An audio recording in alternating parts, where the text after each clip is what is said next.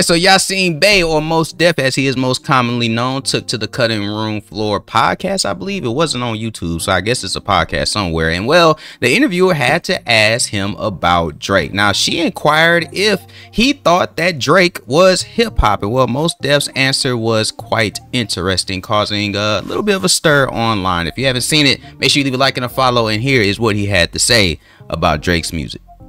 Like, is Drake hip hop?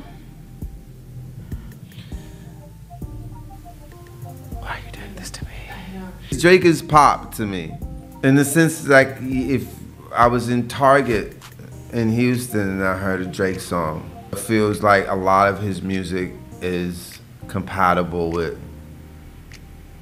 shopping. Commercial music. Or it's you know, music, shopping with an edge in certain instances. Fair. I like Drake's music, but I understand exactly what you're saying. Of course, I mean, it's commercial, entertaining, fun, good, it's formulaic music. It's likable. Likable music, yeah. It's likable. But is it? You know, I'm gonna leave you alone. We're gonna move on. Woo! So many products. So many SKUs. So many SKUs. Look at all these SKUs. Oh, so many products. So much merchandising. So many barcodes. I love this mall.